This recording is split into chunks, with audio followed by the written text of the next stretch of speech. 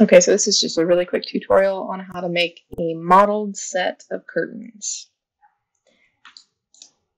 So first things first, I want to go to the front view.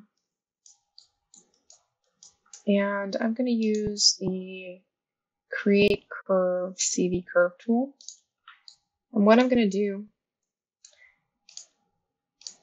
is place some points to sort of create the shape of one of the curtains.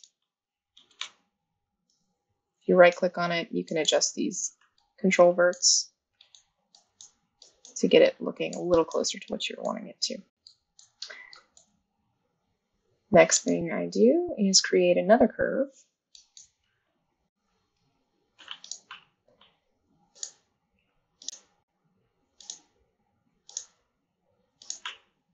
And hit enter.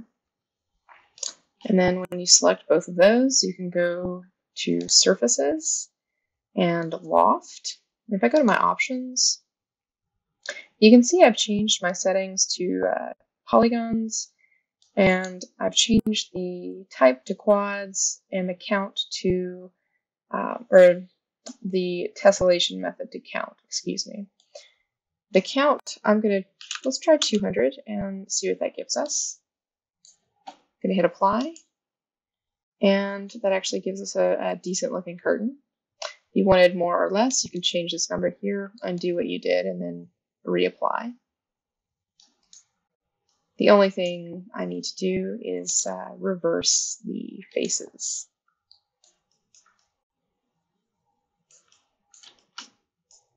I go into the perspective view,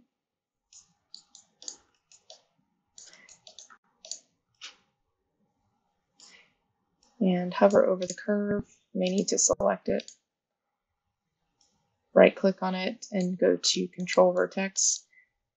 You can actually adjust the shape of the mesh right now still. But I actually like the way it's shaped, so I'm just going to select every other edge.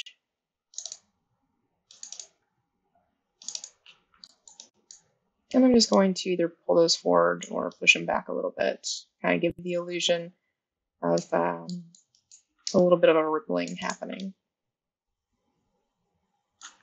Let's actually pull those forward.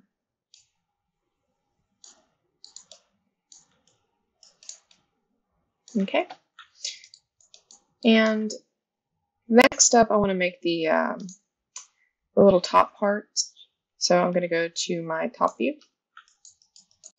And I'm going to do another curve, another CV curve tool. And I'm going to hold down X to snap to grid. And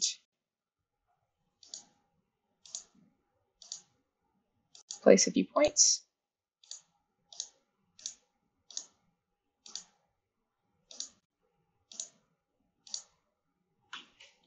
And then hit enter. Let me snap that one down.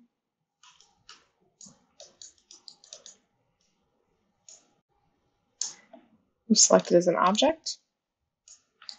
I'm going to just do modify center pivot so that it's easier to move. Move it up a little bit and over, kind of close to where I want it to be.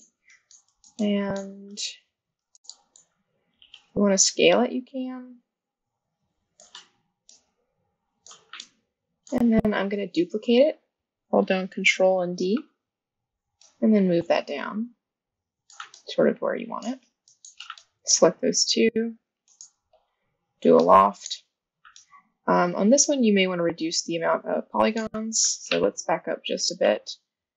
I'm going to go to Surfaces, Options, and we'll change that to 100 and hit Apply.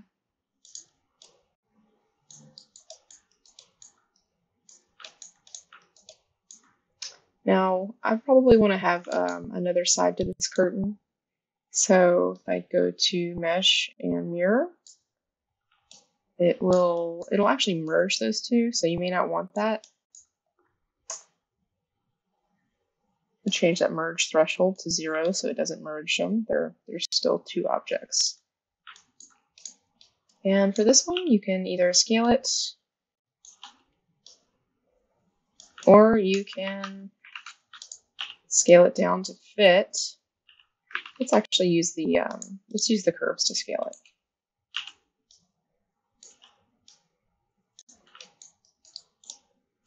I'm going to turn wireframe on shaded on.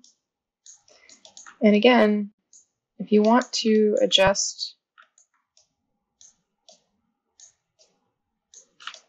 the shape of it, you can still use that curve until you actually delete the history on it. So you can use that to scale it out a little bit, whatever you want to do. Then when you get it somewhere where you like, I'm going to do another mirror.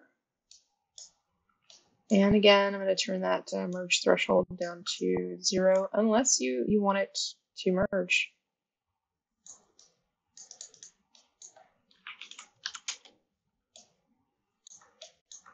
And for these edges here,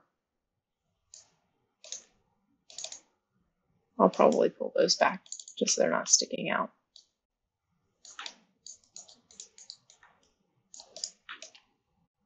And if this doesn't quite fit your window, what you can do is group it and scale it. But you may want to delete the history on it first. So let's edit, delete by type, history, and we can get rid of those curves because they're no longer going to affect the shape. And now if I group those or select the group and scale them, I'll have a curtain.